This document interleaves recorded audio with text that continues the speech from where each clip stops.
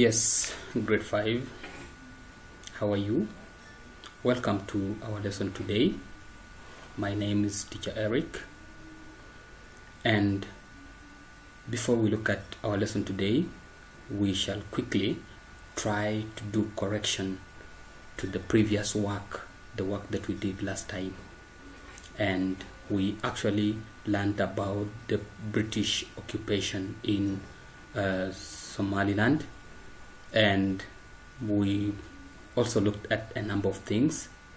So question number 1 that I gave you to try was, in which year did the British come to occupy Somaliland? And your answer should be well written, that the British came to occupy, or the British occupied Somaliland in the year 1884.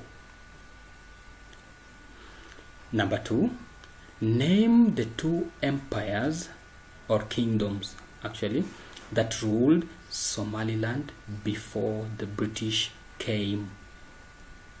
I think most of you know the answers.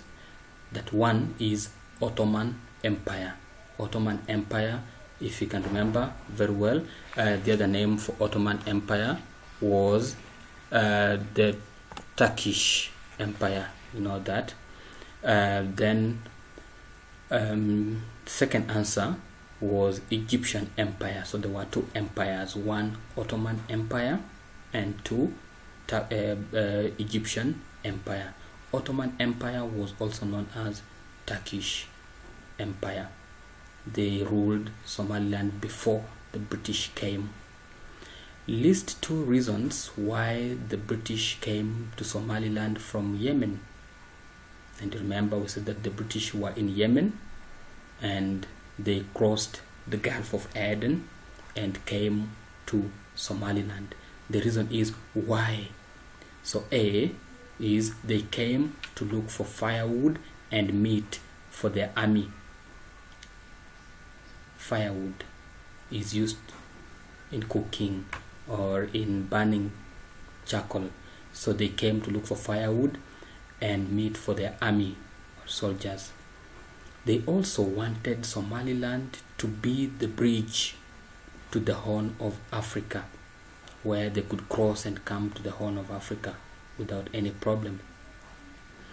Number 4, name 2 agreements made between the British and the local leaders in 1884. So when the British came in 1884, they made agreements, they signed agreements with the local leaders, the sultans, the chiefs, the village elders.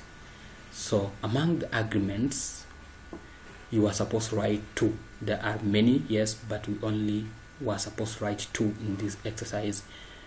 The first one, A, no British woman would give birth on Somaliland territory. Somaliland territory.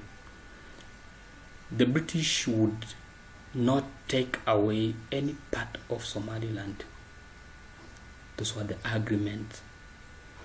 Number 5, in which year did the British make the border between Somaliland and Djibouti? We saw the British made borders between Somalia and Somaliland, Somalia and Djibouti, and they also took part of Somaliland to Ethiopia. So in which year did they make the border between Somaliland and Djibouti? It was in the year 1887. Final question. In which year did Somaliland get independence from the British rule? In which year? I think most of you must have gotten the answer right. You may have gotten the answer right. 26th of June 1960. That is when we celebrate in Somaliland the first independence. Now, today's lesson we are looking at resistance against the British rule. Resistance against the British rule. The first question that we can ask ourselves, or I think this is even the question you're asking yourself, there at home, what is the meaning of resistance?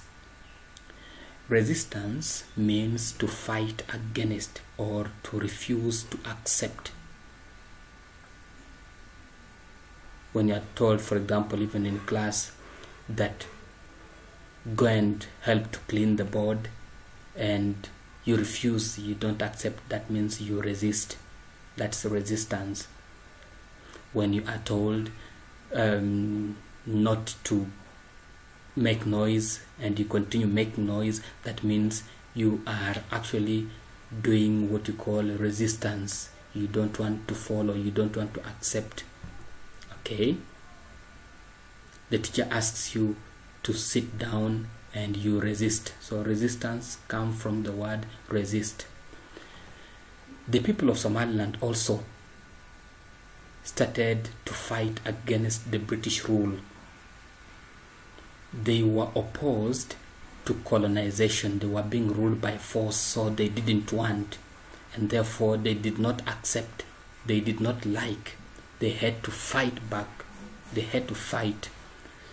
So they were opposed to colonization. Somaliland leaders who opposed the British rule started to prepare their army. The people did not like the rule by the British, but we had some leaders who had to come and organize them, put people together, talk to them and organize army, soldiers who can fight the British. And these leaders were well respected. We know some of them, we've heard some of them.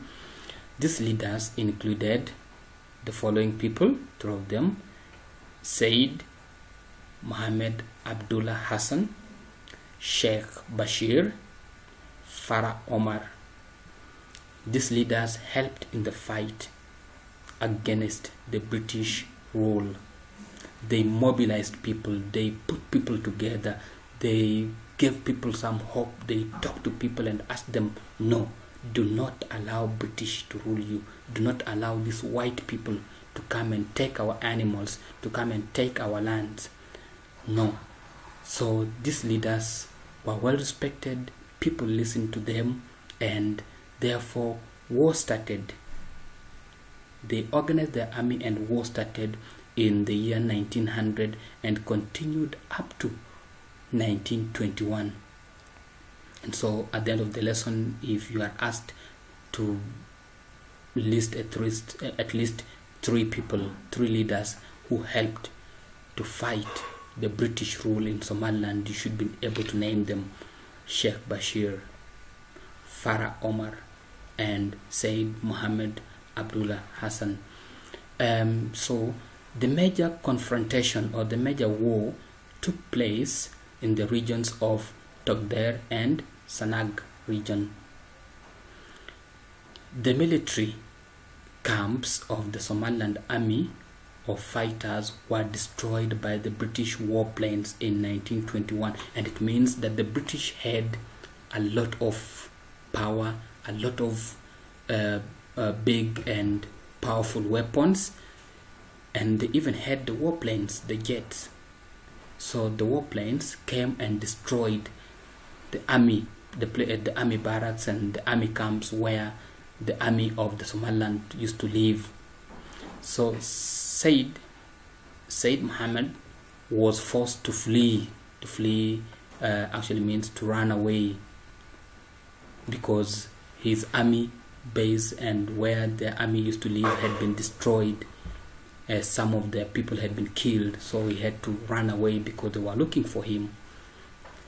Farah Omar also told people not to pay tax to the British. You know, the British could come to every house and collect money, collect tax. You have to pay money. Sometimes if you don't pay, they could punish you, they could arrest you, they could jail you. So people used to pay money to the British every day or every week or every month. And this annoyed the British because Farah Omar told them, hey, don't pay any money to the British. The British got annoyed and they arrested Farah Omar. They took him to prison, where he later died. So bad. Farah Omar Secondary School in Hargeisa, you must have gone towards the State House, was built in honor actually the freedom fighter who died while fighting for the rights of his people. So in actual sense, what we have learned today in our lesson is basically how the people of Somaliland decided to fight back the British rule. And they could not fight back alone. They had to have leaders. These three major leaders that we have looked at, they really helped. They played an important role, an important duty to ensure that Somaliland gets independence, gets freedom. These three people are Said Mohammed Abdullah Hassan, we had Sheikh Bashir, and Farah Omar. And they actually helped Somaliland to get independence. We said that also that there was a major confrontation, there was war, and this war was held in two places. The first place was Togder region and Sanag region, and you remember this among the 6 regions of Somaliland, Togder and Sanag are two regions among the regions of the 6 regions of Somaliland. So this is what happened, and until then, when those leaders were arrested, everybody had now gotten the motivation to fight for their freedom. That is when now later on the British gave the people of Somaliland independence. There are some few questions that I would want you to pause the video and look at. In the first place, you're going to copy all the notes, then attempt the assignment. There are only 3 questions. The first question, as you can see, name 3 leaders who helped to fight for independence in Somaliland. Then number 2, which leader was arrested then died while in prison? When did the war against the British rule begin in Somaliland? So you are going to look at those questions and attempt them. Then we shall look at the correction next time in our next lesson. Thank you for listening. Bye. Have a nice time and take care of yourselves. Bye. See you.